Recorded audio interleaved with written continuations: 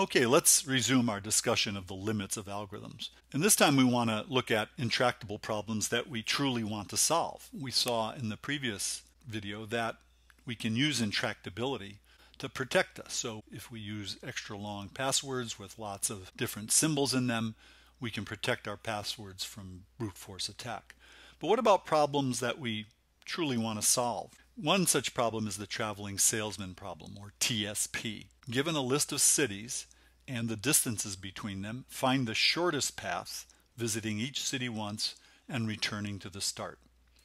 This is an example of what's called an optimization problem, finding the best possible solution, optimizing the solution.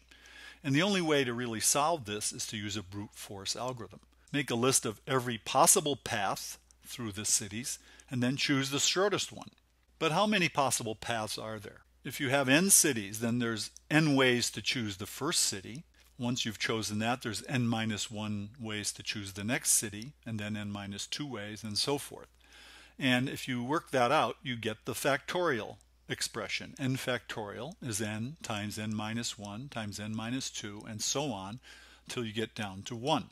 100 factorial is 9.3 times e to the 157th, which is a very big number. And in fact, the factorial function, n factorial, is greater than 2 to the n, our standard example for an exponential function. However, we want to be able to solve this problem. Because there are practical applications for traveling salesman problems in networking, in truck routing, and in other disciplines. Fortunately, there are what are known as heuristic algorithms that we can use to solve this problem in a practical way.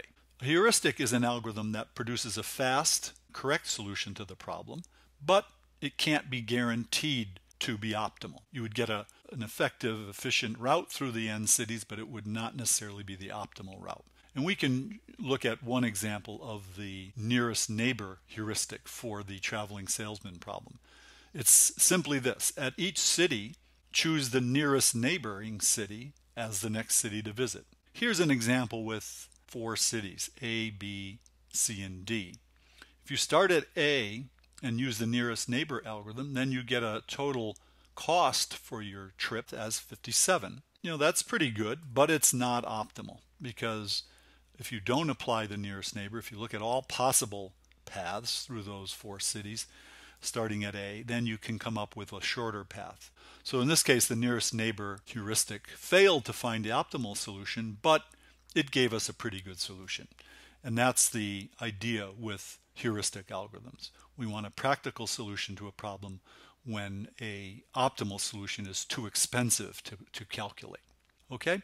We're going to break here now, and we're going to do an activity with the traveling salesman problem and give you a chance to experiment with that.